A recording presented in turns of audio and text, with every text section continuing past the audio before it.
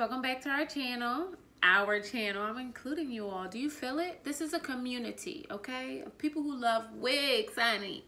So we are back, and I am back to black. Are you feeling it? Are you getting into her? I'm giving you a vibe, honey. I'm giving you sheer. I'm giving you side part. This young lady is Miss Kitty. Well, this grown ass lady is Miss Kitty, okay? And she is from the Zury collection. She is a half moon, full moon, half moon part lace, okay? Which means essentially that you can part her on this side, and the part goes all the way around, and you can do a cute little top knot, which is my new look. This I've been doing like a lot of things out of my face recently, so, and it's been kind of cool. Now, this unit has so much potential, and I'm saying that because I put in a long day's work getting her to sit in the manner that she's sitting. Now, I don't know how other people, I actually took a look, I took a look at a few reviews, and I felt like people loved it, and I don't know why I'm having such a hard time. So I don't know if I got a bad unit, or it's definitely that I got a bad unit, because there is nothing else, because I lay wigs. Like, that's just what I do. It's just what I do. So it ain't me, it's them, okay? Now, this unit, again, is by Zury.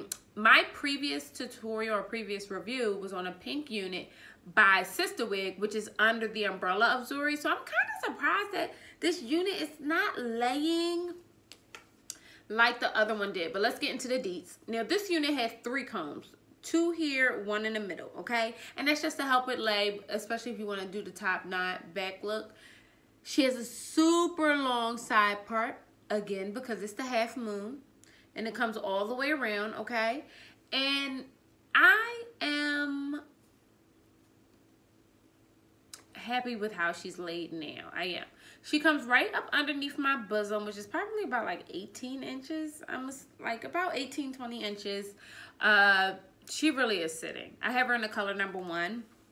Now, I do think that this is a unit for the more advanced wig wearers. I do.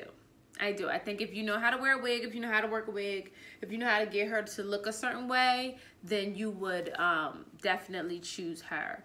Now, this unit was a little bit more expensive, and that's kind of why I'm surprised that I had to do this much work, because she is going for $50 on GoBeautyNewYork.com, and I don't think... not that she's not worth $50, but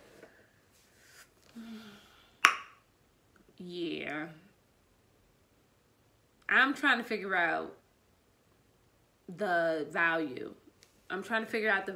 I have to constantly brush the hair, because I can feel her matting up even when she doesn't feel it. Now, she did lay and keep the structure and the layage that I gave her. She did do that. So for that, I'm grateful.